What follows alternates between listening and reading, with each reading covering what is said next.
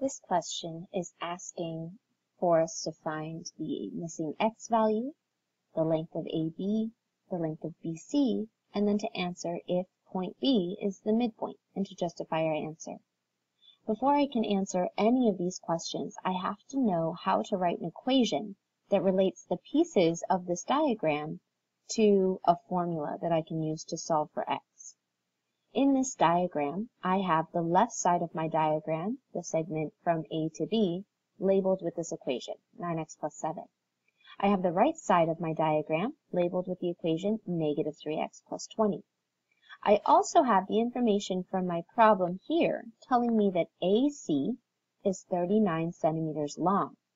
AC is written with this hat with no arrows that tells me that it's talking about segment AC that starts at A and goes all the way across to C, which if we look at the diagram is the entire segment.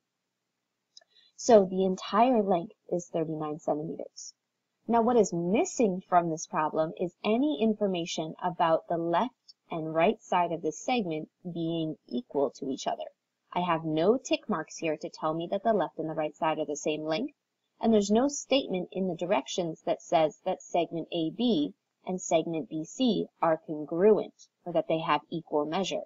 So what I cannot do is create an equation that sets these two formulas equal to each other. That's not possible because I don't have that information in the problem.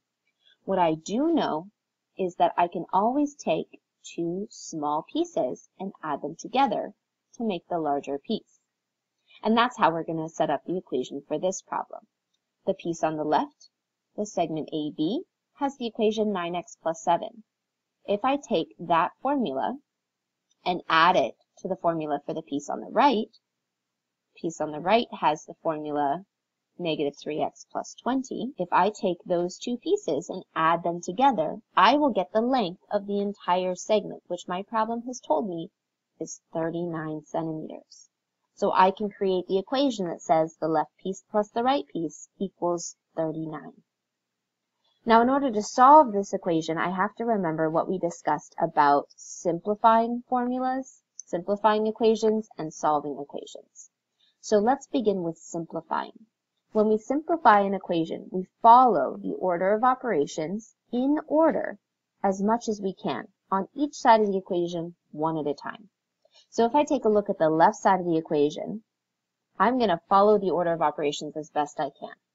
On the left side of the equation, I can see no parentheses, no exponents. I do see multiplication happening. It's invisible. The 9 and the x being side by side means that I have to do 9 times x, but I don't know what x is, so I can't actually do that multiplication.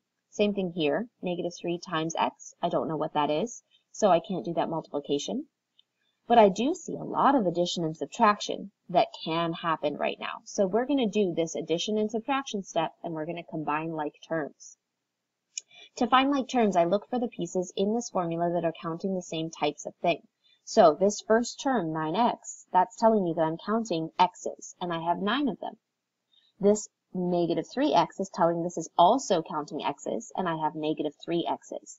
So if I have 9 things called x and negative 3 things called x, and I combine those, that gives me 9 minus 3. That's 6 things called x.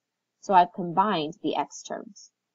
I also have the number plus 7 and the number plus 20 that are being combined as well. Those are both just counting ones. So I have 7 ones and 20 ones, and when I add them together, I will get 27 things called 1. So I have 27. So we combined the x terms and the numbers using the order of operations. On the right side of my equation, I can also try to simplify, but there's only one number there, so there's no operations happening, so that side's already simplified and finished. That is the simplifying process. Now that I want to solve for x, which again is my first question here, what is x? I need to get this x value completely alone, which means I need to now start unwrapping the order of operations in the opposite order. This is my solving process. I figure out what operations are happening to x, and then I use the opposite operations in the opposite order to get x alone. When I start unwrapping x, I'm going to have to start doing the same thing to both sides of the equation to make it balanced. So let's go ahead and figure out what's happening to x. On the screen up here, I see that x is being multiplied by 6. And according to my order of operations, that would happen first. Then I can see that we add 27. And according to my order of operations, that would happen second. So first I would multiply, then I would add. When I unwrap these steps, I have to go in the opposite order. So I have to start at the bottom and undo that addition. So instead of adding 27, I'll undo that by subtracting 27. And I'll keep my equation balanced by doing that to both sides. The plus 27 and minus 27 on the left will disappear, and I'll just have the 6x. On the right, I have to do 39 minus 27, which is 12. Now we've taken care of that addition step. Now I can take care of the multiplication step. So x is being multiplied by 6. I need to undo that process. And I'm going to do that by dividing both sides by 6. When I divide both sides by 6, the x next to the 6 will cancel, so x is going to be alone. And on the right, 12 divided by 6 is 2. So I have just solved for x. I created an equation that said that the two pieces add together to become the total length.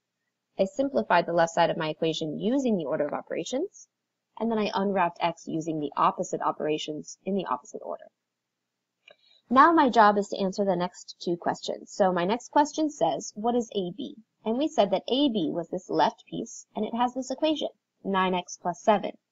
This equation means that if I know what x is, I can multiply that number by 9 and then add the number 7 to find the length of this piece.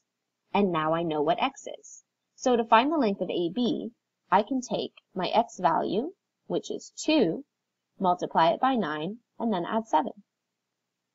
So if x is 2, 9 times 7 is 18, and then I add another 7, 9 times 2 is 18. I add another 7 to get the AB value of 25. And we're measuring in centimeters, so 25 centimeters. That means that the left side of my line segment is 25 centimeters. Now we can do the same thing to find the length of BC. It says that if I know what x is, I can multiply it by -3, and then I can add the number 20 to find out what the length of this segment is. So to find BC, I'm going to do -3 times the x value we found, which is the number 2, and then I can add the number 20 to find the length of that segment.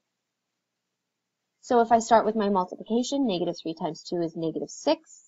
That's the number I add 22 to finish the problem. I get the number 14, and again, I'm counting centimeters.